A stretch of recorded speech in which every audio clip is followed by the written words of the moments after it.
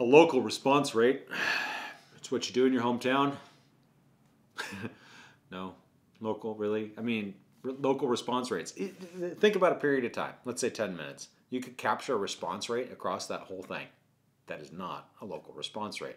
The local response rate would be narrowing it down into a small slice of that time, right? So if you think of a 10-minute period and you have the response rate for that, the overall response rate, then you could break it down, look at, well, what was the response rate at this little moment? It's very granular analysis, right?